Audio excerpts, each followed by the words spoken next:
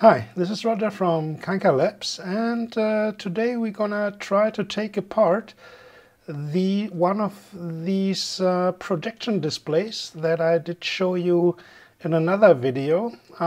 For me, they were they are quite useless because these ones have the strange readout of not numbers, but some symbols like degrees Celsius and bar, etc. And a viewer told me that this type was used in an Audi limousine for the dashboard, apparently. So that's probably the reason for the strange readout. And anyway, it might be possible to, when we take them apart, just to modify them by changing the projection slide or slides, I don't know how many there are inside, for better ones that could be used for a clock or anything else with the numbers 0 to 9. So I've already prepared to take out these little retaining clips here. That took me some minutes because I don't have a special pliers for these, but I wanted to spare you the time just for me fiddling around with these. And when the retaining clips are pulled out, then we can get away with the top plate here. And let's see if we now can draw the one out. No, we still have to loosen these screws here. Let me find a screwdriver. It's also strange, apparently nylon screws, but the nuts are metal. I don't know if the nuts are original. The nuts usually are also made of nylon if the screws are nylon screws. So let's see if we know. Okay, now it's coming out, and we already can see that this is an assembly of at least 4 different parts. Next we can read, and that was what I suggested. Here we can see the lamp positions from the rear view, and because we have a 14-pin connector on the back side, I just was guessing that there could be a maximum of 12 or perhaps even 13 different slides and bulbs, and apparently there is an arrangement of 3 by 4 little bulbs. So that's the first surprise. And let's see how we further get along. Okay, here we have also some clips that can be pushed. Okay, next part comes out. So there are some spring contacts for the little bulbs, and here we can see 4 bulbs are inserted and the other ones are empty.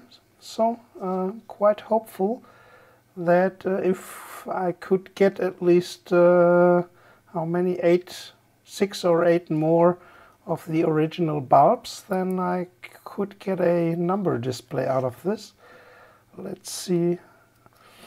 Okay, we have a little PCB board with the connections from the spring contacts to the terminal here. So this can be easily pulled back again, and because of the slot here you cannot put it together the wrong way. And this is apparently the optical assembly here. So we have 2 further screws, this time Phillips head screws. And the other one is below the label.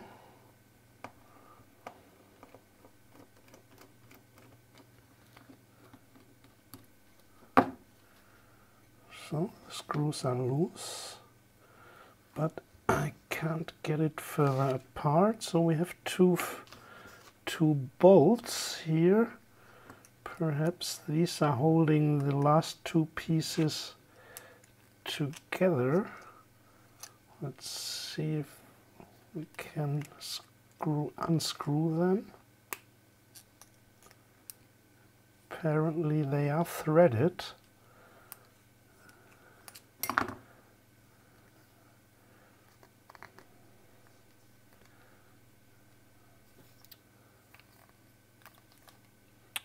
Okay, here the next thing comes apart. Here we apparently have the lens array. 12 projection lenses for the maximum of 12 little bulbs. So let's see if we can get the lens out just to replace the bulbs. Yeah, it's apparently a piece of, I don't know, it's plastic. From the weight I would say this is not glass, it's just plastic. And here we have another, let me get it in focus, another set of lenses behind the bulbs. So I can't see how to unscrew the bulbs. Okay, they are coming out this way. It's perhaps not the... Sorry if I sometimes am out of the picture with what I'm doing. But it's quite difficult to fiddle around with this and keeping an eye on the PC screen. So probably this is not the best way to unscrew them with pliers. But, or are they perhaps, can they be drawn? Ah, they are only... they are not with a thread. So the first problem will be to get another one of these little mini bulbs. They must be 12 volt because when I showed you the whole assembly in operation, in action,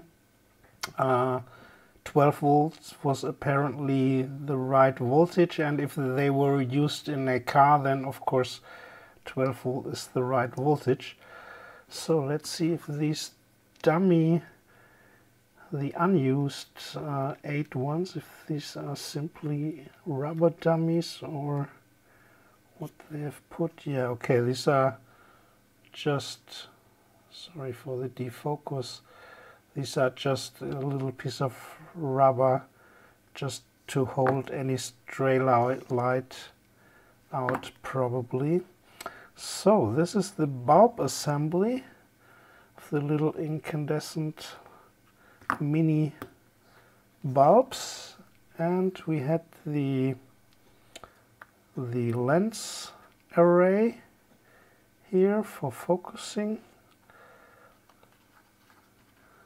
Because all in all, this is basically works like a slide projector.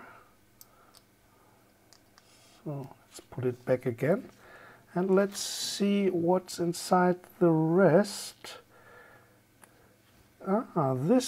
This one here, it's not 12 or in this case 4 different slides, but it is one single slide where the displayed symbols are all printed on one. So it could be possible just to print them on transparent film with a laser printer. Here we also still can see what was displayed, percent UPM. That was apparently really the UPM for the engine of the Audi car. Bar probably the pressure of the cooler, and degrees Celsius, again with the degree symbol on the wrong side of the C. So that is the single slide where up to 12 symbols or numbers or even pictograms could be displayed. So that will be some effort to reproduce one, but it should be feasible. So what I need are some spare bulbs and a self-made slide. It's quite thick. This is not, or is it? It looks like photographic film, but a little bit thicker than a standard slide. And we have another lens array here. And now also the two other parts come apart. So there's quite some optics. We already had here the lens array, and behind that there were also directly behind the bulbs were also some little lenses. We have another lens array, and which can be probably pulled out. Yeah. And then we still have, here is also the red filter, because when you saw the original video you can see that the symbols were displayed with a red color and not the usual white color. And another little plate with 12 holes for the bulbs, and another. So there are quite a lot of pieces inside. And finally the frosted screen with a matte surface. So quite a lot of parts. So I'll take my time just to reassemble them. And if you know of any source where these little